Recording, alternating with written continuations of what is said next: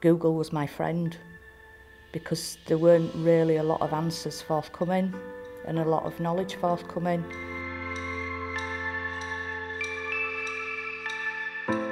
I started getting hairs on my face, hairs all over my chest, hairs on my back. I couldn't put my finger on what was wrong with me.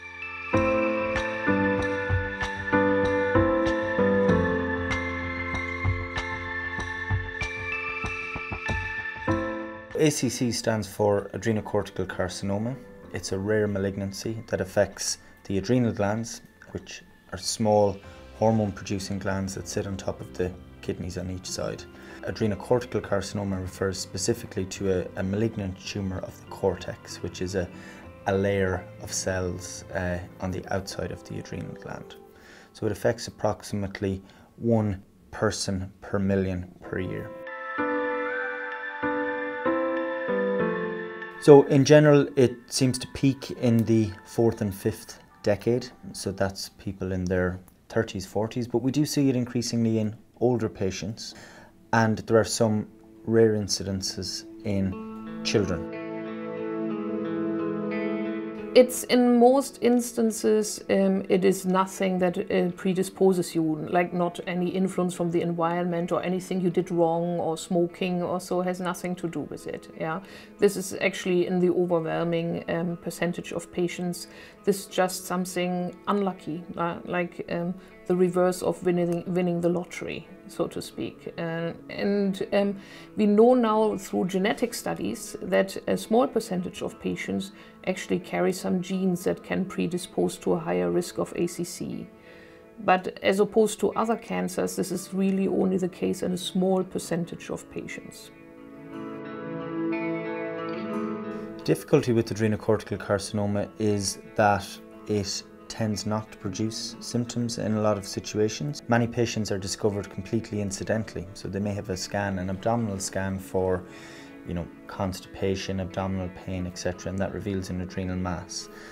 In other patients, sometimes they can present with signs and symptoms of hormones excess. So if a malignant adrenal cancer produces a hormone called cortisol, which is a steroid, then those patients could present with weight gain, hypertension and other changes.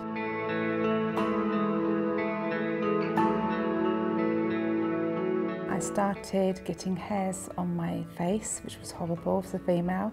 I had hairs all over my chest, hairs on my back, and also my hair started falling out. I went back to the doctors on numerous occasions. They took bloods, but not the right blood tests. And so it went on and on and on undiagnosed. Eventually, I went to see a private gynecologist, and he said that I needed a hysterectomy. So probably about 6 months later, I had a full hysterectomy. I had my ovaries out, my cervix, everything. And then I thought, great, hopefully that'd be the end of it, but the symptoms got worse. ACC is diagnosed in a combination of imaging, so a scan that is carried out to see what is going on in the tummy, what is going on with the adrenals above the kidney, and a combination of blood tests where we look for signs of hormone excess. But we know from our patients that they sometimes have a very long journey, in particular if they are seen by centers that are not so experienced in looking after patients with ACC. To get diagnosed was an absolute battle for me. No one picked up on it. Nobody picked up on it. And this went on for 2.5 years. And the crazy thing is, if they had just done one cortisol blood test, that would have identified all the problems, everything. I started suffering with really bad acid reflux. I changed my diet. I went to the GP. They prescribed me antacids, Gaviscon. It didn't get any better. I was losing weight. They sent me for a camera down to check for a stomach ulcer.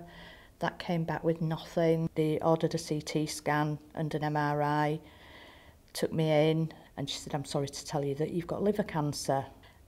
It wasn't until I came round from the surgery and I was in high dependency that they did actually tell me it wasn't liver cancer.